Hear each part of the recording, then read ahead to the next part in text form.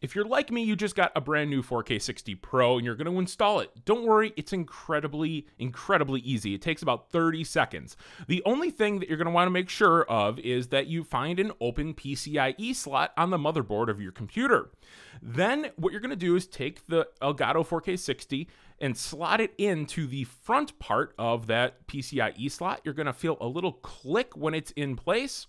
And then you're, of course, going to want to fasten it with some screws. Make sure that the Elgato 4K 60 is lifted up a little bit so that it's level, and then just screw that in. The next and final step is to take the console out and put it into the in slot on here, and then you can attach another HDMI cable to your TV that is going to allow you to do a little bit of pass-through. And really, it's that simple. Next, I'm going to show you how to set up some of the software for the best results. So here we are in the 4K Capture utility. This is what you're going to see when you start up the program. It's going to show you the signal coming from your game console or PC. In this case, I have my Xbox One X beaming in Rocket League, so you see that in the preview window here. And to really tweak the settings, you're going to have to go up here to the little settings gear. Under General, that's the first tab. It's just for manual updates. It's for automatic updates. That's nothing to be really concerned about. In the Device tab, here's where things get a little interesting. If you have more than one Elgato device connected, you're going to be able to select which one you want to use to record in the drop-down menu. So if you have, say, an HD 60 Pro, you're going to be able to do that pretty easily. So definitely make sure that your 4K 60 is selected. For the HDMI color range and the EDID mode, I just kept it default. I didn't think that was a big deal, and I haven't run into any problems with that. Okay, here's the recording tab, and this is where a lot of the magic is going to happen. So first up, you can change the location of your, oh boy, that's tiny. So it looks like my scaling is all off on this 4K TV, but you can change wherever you want to record to. I would recommend something a little bit faster. If you have a slower hard drive, you might see some performance problems. I typically record to in SSD. That seems to work very well, although some of the file sizes can get really, really big. Here is something that I fought with forever. This is the video encoder, and this is going to determine how you encode this video. Don't forget, there's no hardware encoder included in the 4K 60 Pro. There's nothing, so there's no hardware encoding, period. So you have to select what component in your PC you're going to want to use to encode this video. And here's the thing. It automatically defaulted to my GTX Titan X, and this is technically one generation behind the required. And even though it should work, I've read online that it should work from Elgato support, things like that. It should work, but you know what? It's really crappy. I get this really weird nebulous little exclamation point right here. I don't know what that means. You can't hover on it or anything. But in my experience with this, even at very, very low bit rates, I mean, we're talking like 17.5 here, I got a lot of judder. I got a lot of performance problems. And it's very, very strange because the Titan X should be able to run it no problem, but it just sort of doesn't.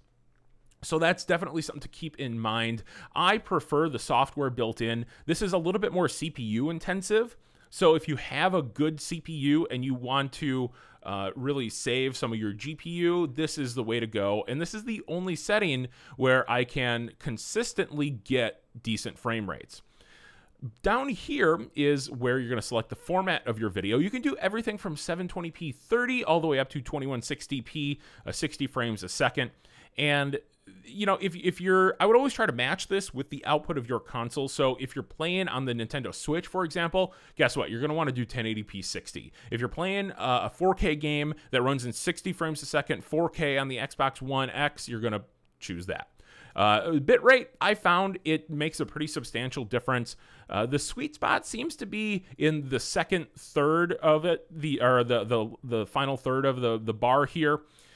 I don't have a problem maxing it all out. and that seems to give you the sharpest video, and it reduces a lot of that judder as well. So that's definitely something to keep in mind. However, one consideration is that these are massive files. So if you have a smaller hard drive, if you have an SSD that's filling up very, very quickly, you're going to want to be careful with how much you spend on the bitrate here, because as you can see here at about 140 megabits per second, you're looking at about 62-ish gigs of video per hour. So that's definitely something to keep in mind. I found that checking this box also helps with performance. So if you reduce the preview resolution during gameplay, that's going to make this preview window a little bit lower res. It's not going to look terrible, but it does help with performance if you're struggling on that. Over here, we have the library, and as you can see, I've been capturing some Star Wars, some Rocket League, all in 4K. And here's the thing with this. It has performance problems in terms of the playback, so you're going to want to keep that in mind. If I go ahead here and I play this back, you're going to notice some juddering and stuff in here, and this is actually not in the recording, but for some reason, it doesn't really perform well here. You can see some of the juddering.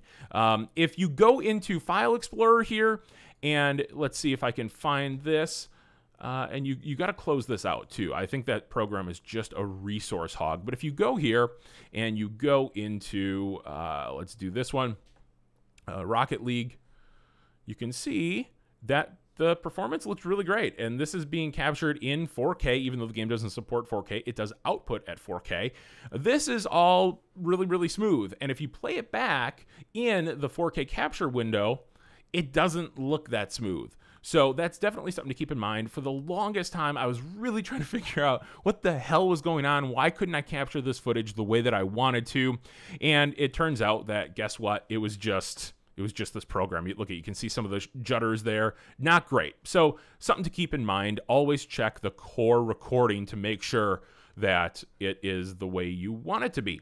Otherwise, a few little glitches to keep in mind here. So check this out. If I'm playing this Rocket League clip and I double click it to go full screen, if I go up to the X here, that is going to completely eliminate, unfortunately, any capture option that I have. And the only way to actually undo this little glitch is to start playing another clip, double click it, and then hit the X button here, and all of a sudden the capture window appears again.